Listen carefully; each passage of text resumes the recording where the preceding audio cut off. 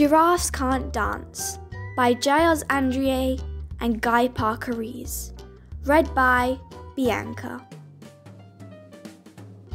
Gerald was a tall giraffe whose neck was long and slim, but his knees were awfully crooked and his legs were rather thin. He was very good at standing still and munching shoots off trees. But when he tried to turn around, he buckled at the knees.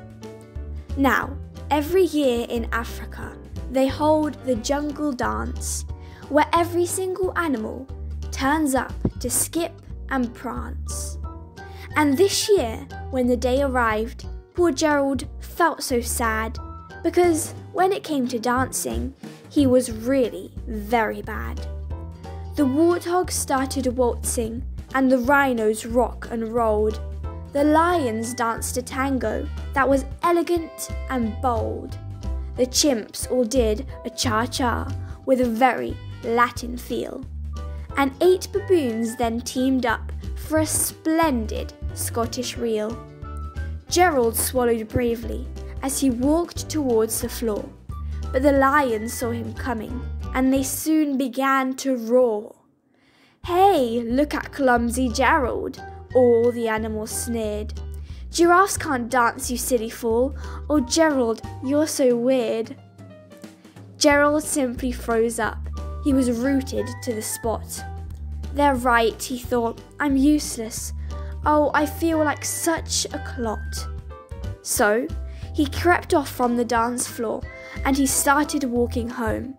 He'd never felt so bad before, so sad and so alone. Then he found a little clearing and he looked up at the sky. "The moon can be so beautiful," he whispered with a sigh.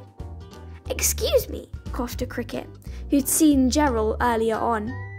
"But sometimes when you're different, you just need a different song. Listen to the swaying grass and listen to the trees.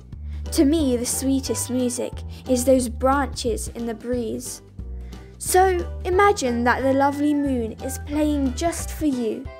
Everything makes music if you really want it to."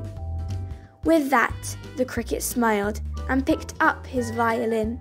Then Gerald felt his body do the most amazing thing. His hooves had started shuffling, making circles on the ground.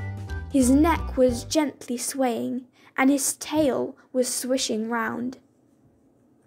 He threw his legs out sideways, and he swung them everywhere. Then he did a backward somersault and leapt up in the air. Gerald felt so wonderful. His mouth was open wide. "I am dancing! Yes, I'm dancing! I am dancing!" Gerald cried. Then, one by one, each animal who'd been there at the dance arrived while Gerald boogied and watched him, quite entranced. They shouted, "It's a miracle! We must be in a dream! Gerald's the best dancer that we've ever seen." "How did you learn to dance like that? Please, Gerald, tell us how." But Gerald simply twirled around and finished with a bow. Then he raised his head and looked up at the moon and the stars above. "We all can dance," he said, "when we find music that we love."